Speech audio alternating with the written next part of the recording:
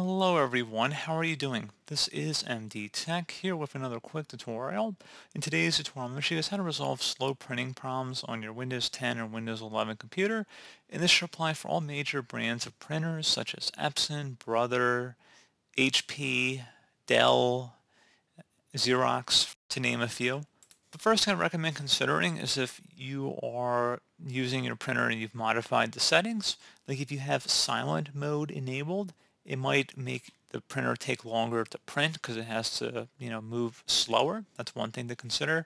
As well as if you've been really using your printer a lot that day, printers can overheat. Printers are not very expensive machines and they can wear out very easily. So it's certainly possible it's being overused or overheated.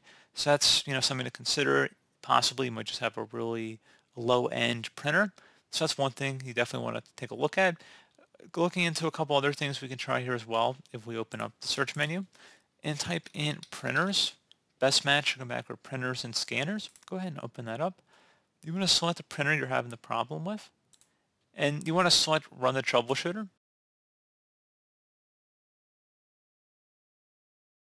And then hopefully be able to identify the problem from here. You can also go underneath Printing Preferences if you left click on that.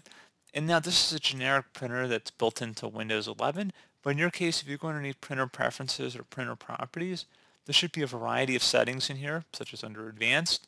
And you want to go and just head and make sure there's no additional settings that are turned off. Like I said, like slow printing.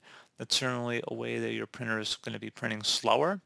And like nighttime printing or maybe higher quality printing settings that could all have impacts on the print speed.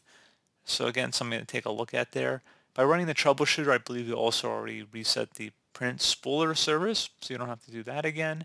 And then that's pretty much it, guys. Not really that much more to go into here. You could look at your internet connection speed, but generally that should have very marginal impact on the print speed because printer files aren't usually that big unless you're printing out thousands of pages for some strange reason, but pretty self-explanatory process here, guys. I hope I was able to help you out, and I do look forward to catching you all in the next tutorial. Goodbye.